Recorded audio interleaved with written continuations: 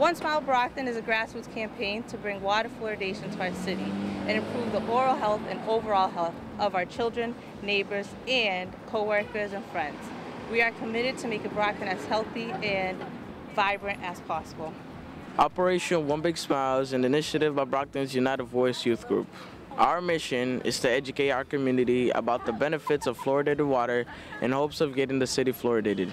We want fluoride and we will do our best to advocate for it. Alright, well, everything looks okay, so do you have any questions? I heard fluoride is a medication. That's actually a myth. Fluoride is a naturally occurring mineral. It's actually found in all types of water supply, even bottled water. The only thing that's bad about it is that it's so low in Brockton that it's not at its potential level that it should be. We can already get fluoride in toothpaste. Why can't we get it in our drinks of water? Brushing your teeth is good, but also having fluorinated water and toothpaste is even better for your teeth. It stops decaying, and it even stops anything else that's bothering your teeth.